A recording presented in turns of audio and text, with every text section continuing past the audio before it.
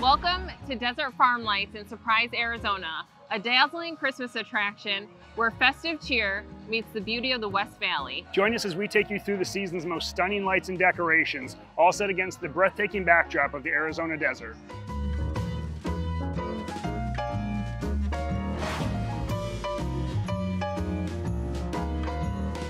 Hi, thank you for having us. Thanks for being here. Thanks for being here, guys. Should we show you around? Yeah, that'd be great. Come over here, I'll show you the maze. Cool. So the maze is 1.5 acres large. So last year, people would say, oh, this is so easy. Last year was our first year, but people went through the maze and they're like, oh, this is so simple. So he's like, okay, we'll watch this. And now it is quite challenging to get through. And I think we may modify it next year to where we do have an easier one, and then we still keep the challenging because people do love just a good walking challenge. and strolling through it, getting videos, the experience. And so we'll do like a little pathway that people can just do, and then we'll still have the go get lost feature. Do you know how many lights there are? Did you keep track? We have probably close to about 500,000 lights on the maze. Okay. Wow. Yeah. Do you have specific spots in the maze where you keep people if they're gonna get lost? So how many people do you actually have in there? I just have one right now in the middle. Okay. And that seems to be sufficient.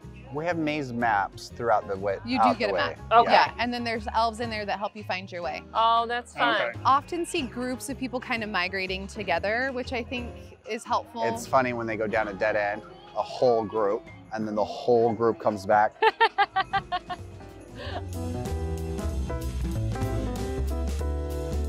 We do have other entertainment that's here on the weekends too. Okay. Just to kind of, you know, make it a little more lively. And Yes. Yeah. Characters walking around. Yeah. Okay, cool. And is Santa here on specific days? During the season, he's here every day. Okay. Yeah, and we have And the then once real Santa Christmas Claus. hits, Yeah, of course. we're like, Yeah. see you later, right? Yeah. Okay. Yeah. Cool.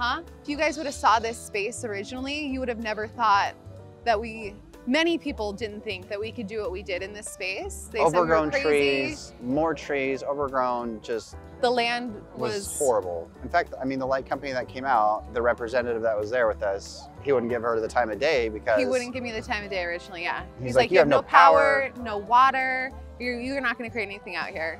there's And I nothing was to be like, made. okay. Well, now that you said that, I'm going to do it and prove you wrong, Yes, right? yes, and our first year was so challenging because we did have to push through lots of barriers like that. Do you do events? Corporate events, yeah. Birthday parties. Birthday parties. Yeah, they'll bring in their engagements. balloons. We've had quite a few Oh, engagements That's this year. awesome. Yeah. It's been really fun.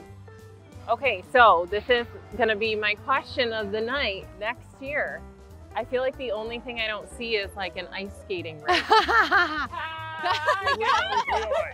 Yeah, that's definitely. We don't have to spoil it. It's okay. But it's definitely, you know, on our list of things. Our radar. Yeah, it's on our radar, for sure. do you love Christmas or the holidays? Is that what like gave you that idea? Okay, so I have a West Valley community. Yeah. It started from an Instagram account. I was just repping like the West Side, like fun things to do with families on the West Side. I realized there was no fun activities for 40 miles in any direction for Christmas. And so that's where the idea was born. There's nothing on this side. So I said, oh, let's create something. We're in the West Valley, and it's just nice to have something be over here locally, where for us in Litchfield Park, it's only a 15-minute ride. Yeah, we have kids. It's just convenient. Yeah, and we have young kids too. Yeah. So that was the inspiration as well, was our own children. All right, well, thank you so much for having us. We really enjoyed getting to see everything and having you guys take us around and learn so much about how this all came to be. Thank you for being here. Thanks, guys. Stop by next year. Yeah, definitely will.